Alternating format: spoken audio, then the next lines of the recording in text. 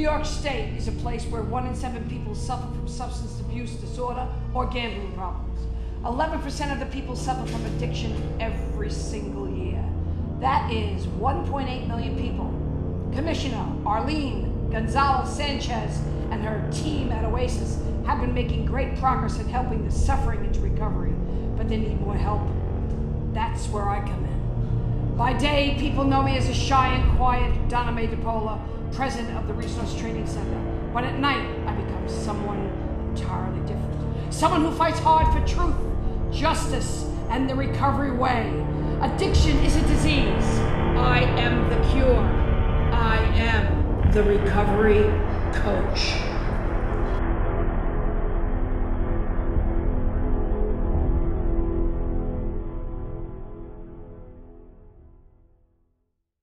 Hey, yo, Snapfield, what's good? Hey, how are you? How you doing? What's happening? I'm good. I'm in recovery. Recovery? I know, right? What are you talking about recovery, girl? You need to come back to the hood, whatnot, man. Twist up a fat and go in the wind with a cheek, you know what I mean? Stay away from people, places, and things. Thank you, recovery coach.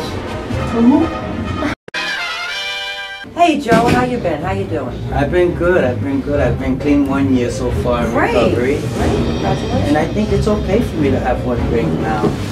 1 is too many and 1,000 is never enough. Thanks, recovery coach. Wow, thanks, recovery coach. I'm very upset with you. Mama, it's only weed. A drug is a drug is a drug.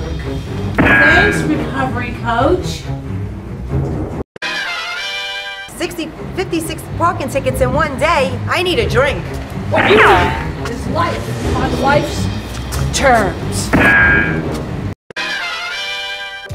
Look, over there!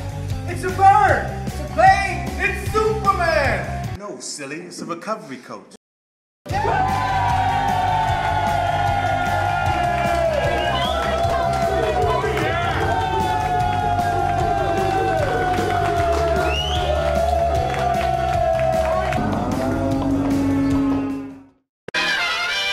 When recovery is at risk, the recovery coach, which is me, will be there to save you from the disease of addiction.